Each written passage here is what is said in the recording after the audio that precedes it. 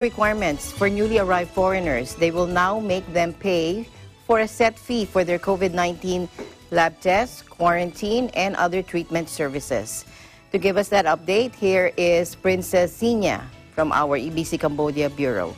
Hello, Princess. Hello, Alma. Good afternoon. Good afternoon. Yeah. So here are the latest updates about the new rules akin to a travel ban.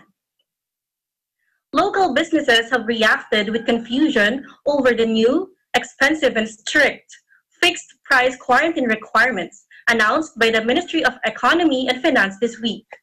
New requirements will force all newly arrived foreigners to pay a set fee for their COVID-19 lab tests, quarantine, treatment services, and cremation if they die as a result of the virus.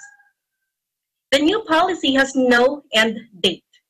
The Ministry of Health previously prided itself on stating it would provide free medical treatment for COVID-19 positive victims despite their nationalities.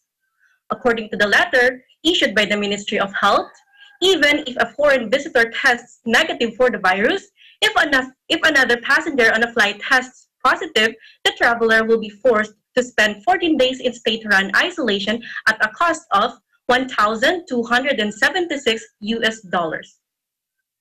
If the foreign visitors themselves test positive, then they will be forced to a government-selected hospital at $225 per day and $100 for each required virus test. Another $1,500 will be applicable for cremation if the foreigner dies. Many have stated that these costs could be claimed through the insurance as travelers will continue to require $50,000 worth of travel insurance before they enter the kingdom. In response to the extreme drop in foreign tourist arrivals, the Ministry of Tourism has attempted to promote domestic tourists to visit the kingdom through implementing new hygiene policies and training for those working in the industry. Back to you, Alma. All right, thank you very much, Princess, for your updates there in Cambodia. Thank you so much to Alma, live reporting from Phnom Cambodia.